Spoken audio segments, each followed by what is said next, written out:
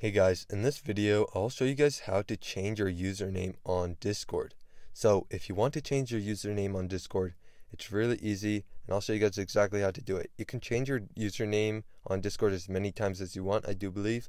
So come back to this video as many times as you need to. But to change your username on Discord, first things first, you have to go to the Discord app. So just open up your Discord app and it'll bring you to this page right here.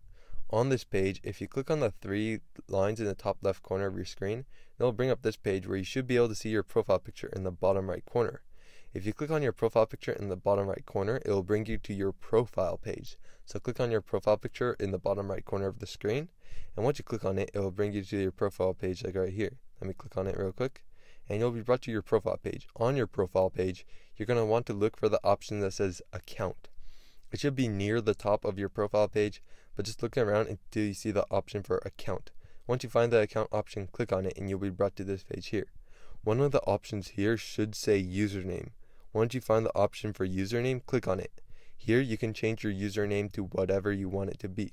So just put in a variation of your old username or put in a new username. If you're going to put in a completely new username, you might want to let all of your friends know so they know that you've changed your username. And you can also change the code at the end of your name, but you need Nitro to do that. Once you put in your new username, you have to verify it with your password. So I actually forgot my password for this account, so I won't be able to do it. But just verify it with your password if you need to, and then you can click done.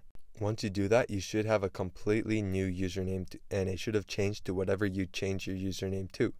So I hope this video is helpful. If it was, I'd really appreciate a like and subscribe. Leave any questions you have in the comment section below. I'll do my best to answer them, and I'll see you guys next time.